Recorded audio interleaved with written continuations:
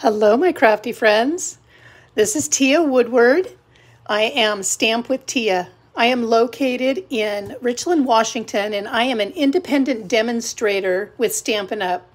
And today I am coming to you to show you just a super quick little project.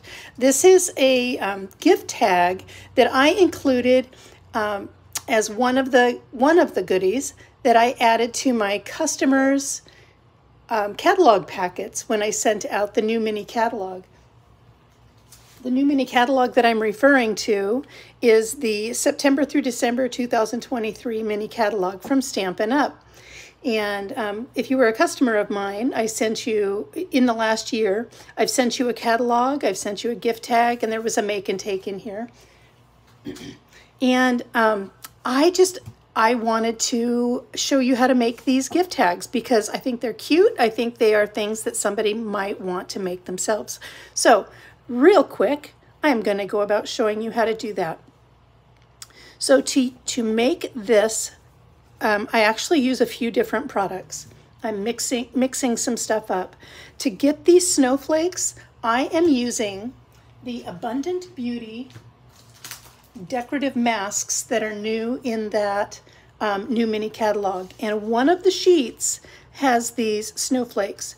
There are some other sheets too. There's some autumn leaves, there's a houndstooth, and then there's this beautiful nested set that makes some sunflowers.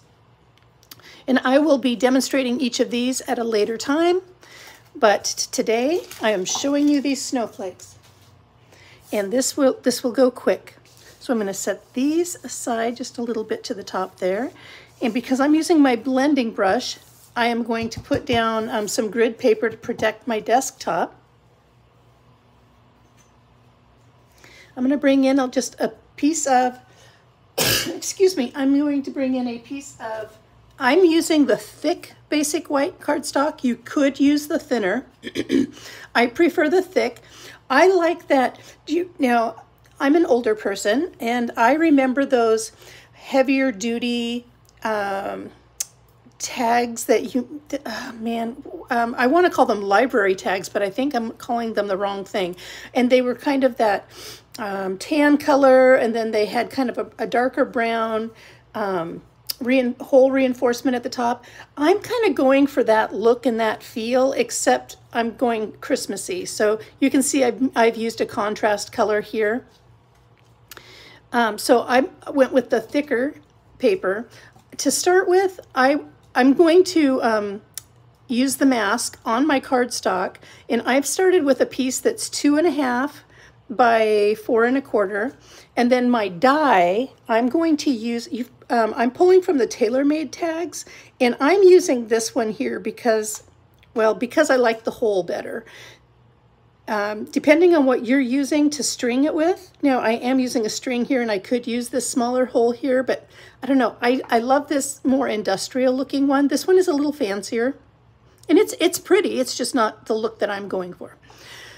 So anyway, I'm going to use this largest tag, and you can see you've got all different size of tags here, so you could make this as big or as small as you want. Set that aside for a second. I'm going to pull my mask over here and put it right over my cardstock. And I'm just going to hold this down. I found that while I was doing this, that my cardstock didn't move around. If you feel better, you can put a piece of a looped tape underneath to hold it in place. So I just kind of made sure that my, where I'm going to be punching a hole from the die, that I'm leaving enough space up there. And I'm going to move this around just a little bit. And then I'm going to hold it down. See, my finger is on top of that cardstock. And I'm coming in, I'm using Balmy Blue. And I'm just going to come in with my blending brush and fill in on this mask. And I am not doing anything fancy or crazy here. You easily could. Matter of fact, I'm going to show you an alternative. And it's, again, it's not even fancy and crazy, but I think it's a fun idea. It's something that's super popular right now. And I'm going to move my finger.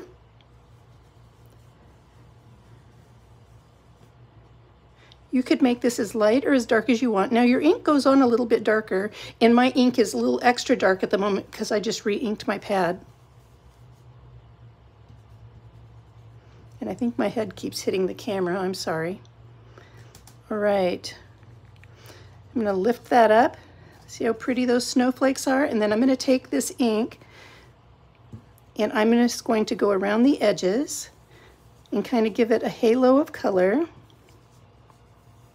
That ink is going to lighten as it dries. And I just kind of leave a white spot in the center.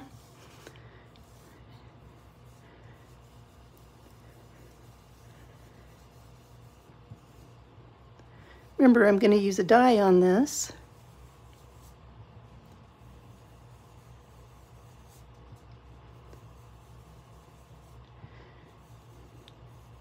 Now, I'm not going to stamp the back until after I've used the dye. So I'm going to move my ink aside.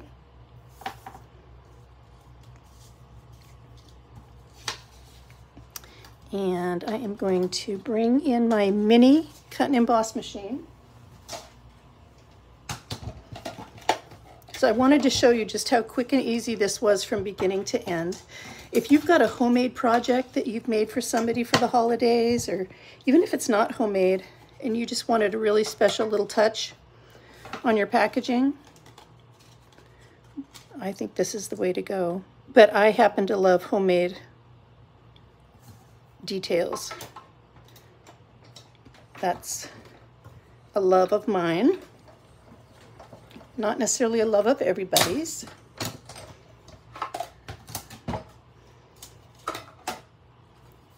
So now I have, my tag is cut out. Throw this away. Now before I put this cut and emboss machine away, well actually I need to get it out of my way for just a second. For my hole reinforcement, I'm going to bring in a piece of the Balmy Blue, and I have a piece of adhesive sheet, and normally this comes in 12 by 6 inch sheets, and I save all of my little scraps. So this is just a scrap that I'm going to put on a piece of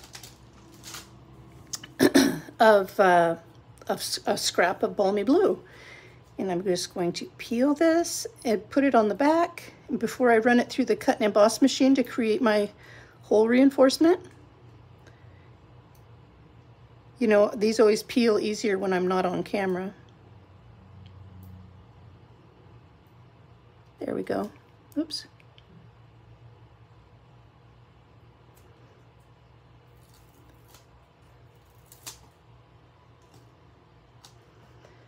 So, I'm just going to do that. I didn't need this big of a piece for what I'm cutting, but it's easier for you to see it on camera if it's that big.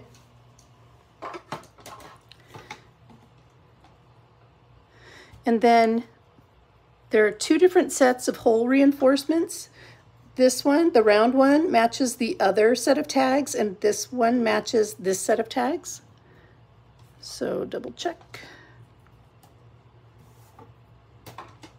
Run this through, and now when I die cut these are now a sticker on the back, and I don't have to use glue and try to line it up. I just peel these off, line them up, and these will line right up on my tag. Now the other tag that I'm going to show you, I'll have to die cut the tag, but I've already die cut the hole reinforcements.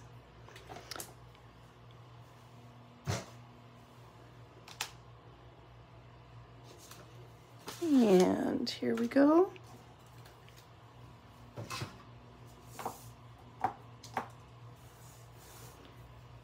Bring this over. So that die piece cuts 3 of these at a time. You're going to need 2, or I'm choosing to use 2. I want one on the front and one on the back. And I'm putting the flat side up at the top, and I'm aligning that oval hole like that, and turning it over and doing the same. And then I'm going to show you the stitch lines with this die kind of make a rough edge. And so I'm actually going to use my bone folder and smooth them out. And it does not affect the appearance on the other side.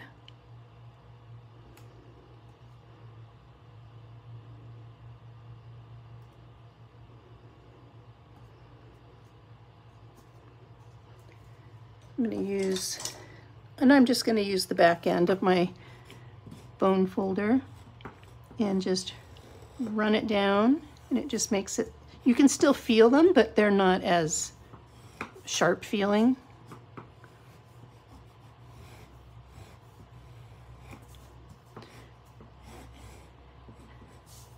Then I am going to take, I have a To From stamp that came with my Celebrate with Tags stamp set. And here it is right here, it's To From. And I am going to use that Balmy Blue. This is a red rubber stamp set. I'm going to line that up. Lovely. And where's my chamois? Didn't get my chamois out. Now I've got it out. Get that cleaned off, because I'll be using that again in another color. Close that. Then,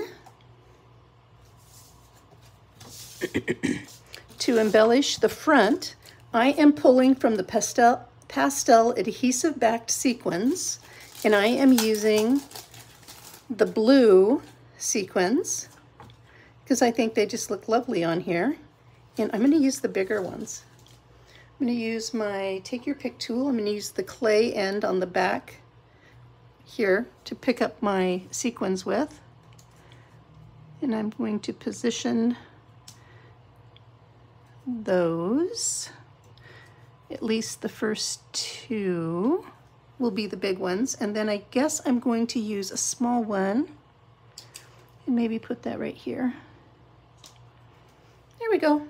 So that is that part. And then I'm going to take, I tried a bunch of different ribbons, and they didn't rock my world for this particular color combination. So I ended up using from the Simply Elegant trim, the silver,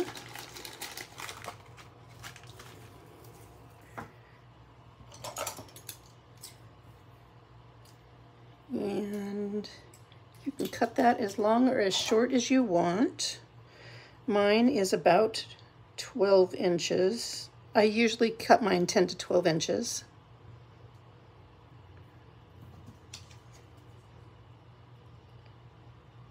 I find the center, push it through the hole,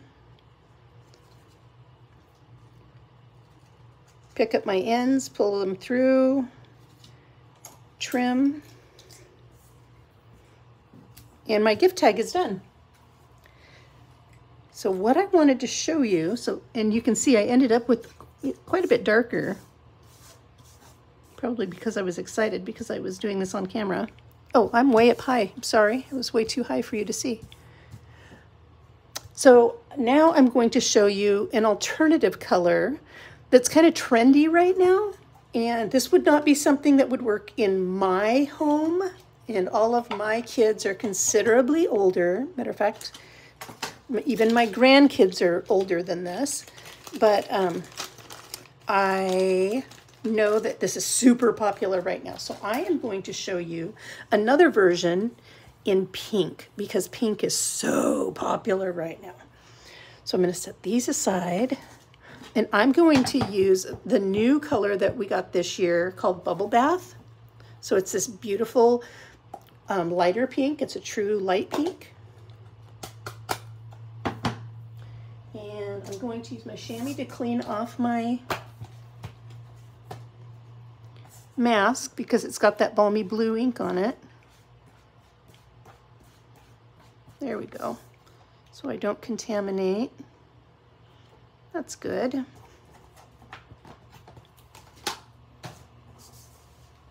I have another piece of, oops, I need my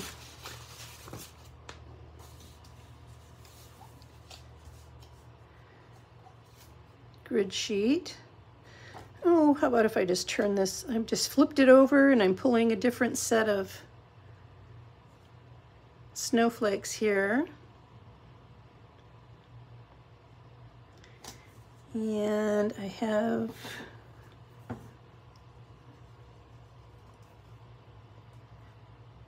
so I'm using Bubble Bath on basic white, and I'm doing the exact same process that I did with the balmy blue.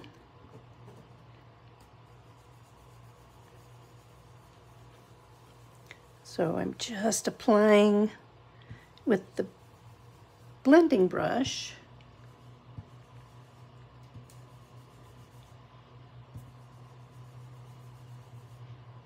And did that scooch on me just a little bit? It felt like it moved. I want to. I will tell you too, so when I first got these, I tried using, when I first got the masks, I tried using the sponge daubers. I did not get as good and clean of a image through the mask. I got an okay one, but the blending brush gave me a better image. So if you have the option of using a blending brush, I recommend the blending brush. All right.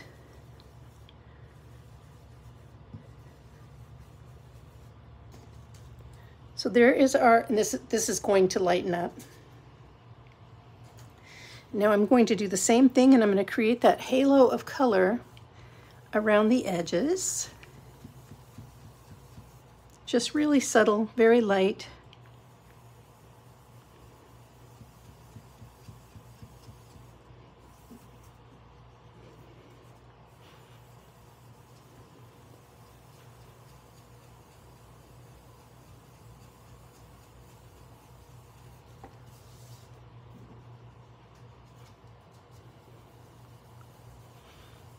Almost ready to put this in the cut and emboss machine.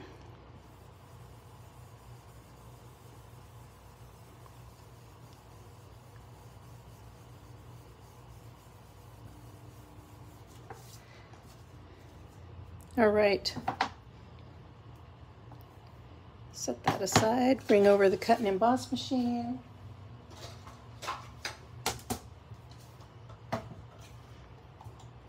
Got my tag.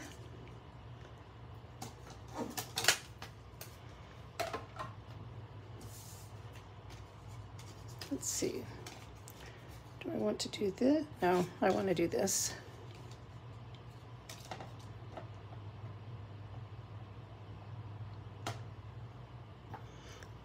Looking, see if I want to scooch that a little bit. Yeah, I'm just going to scooch it so I get at least one great big full snowflake there.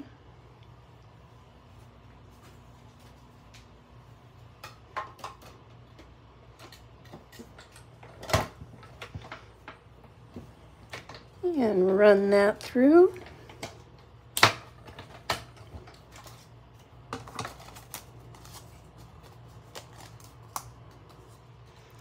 Going to do the same thing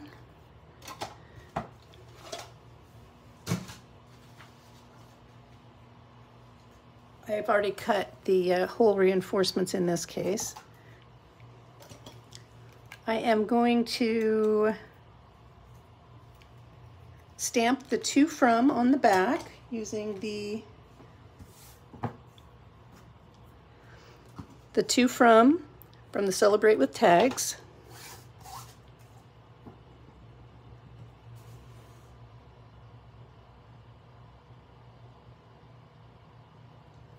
It's very light, but so is this ink, believe it or not.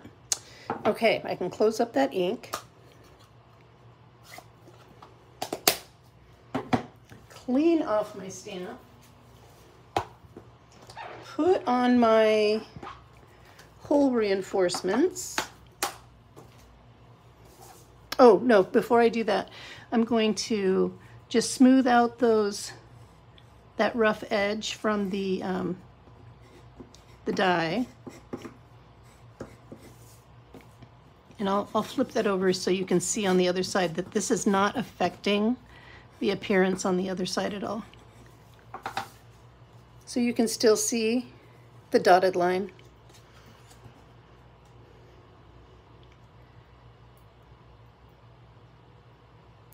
So I used that adhesive sheet on the back of my cardstock before I die cut it.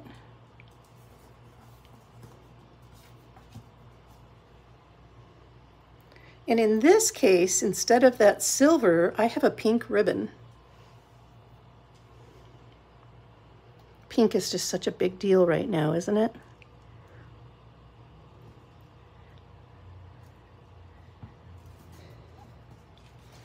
I won't advertise the movie, but it's all because of a movie. So this is the bubble bath ribbon that comes in, and the name of it just went out of my head. It's a trio of ribbons, and I'm looking it up real quick. It's in the annual catalog, and it is called, it's on page 143, and it's called 3/8 inch sheer ribbon combo pack. And there is a lemon lolly, an azure afternoon, and a bubble bath in this package of ribbons. It's a sheer soft ribbon.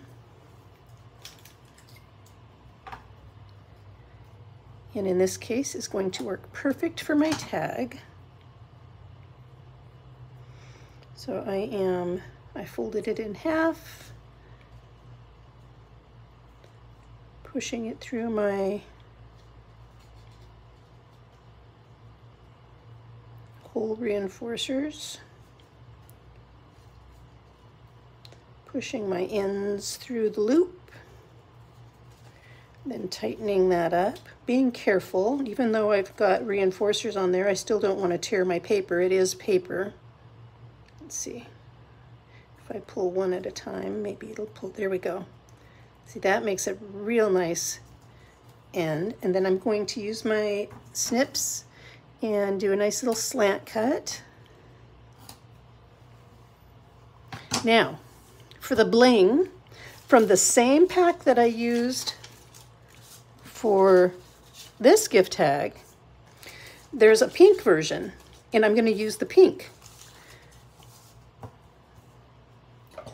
sequins. Whoops.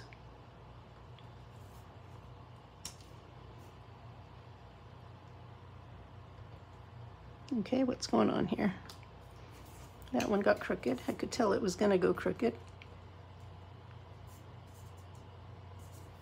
And then I think I'm going to use one of these small ones. Come on, what's going on? Maybe my ink is still wet. Shouldn't be.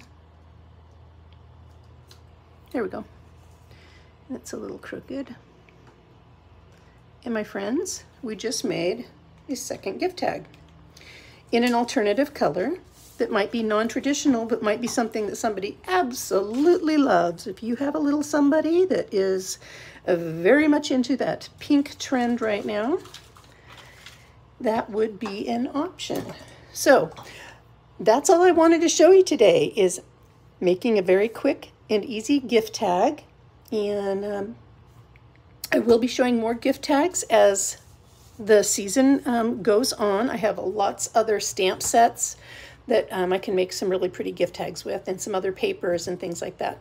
But this is what I included in my customers' catalog packets, and so these are already in some people's hands, and I wanted them to see where they came from.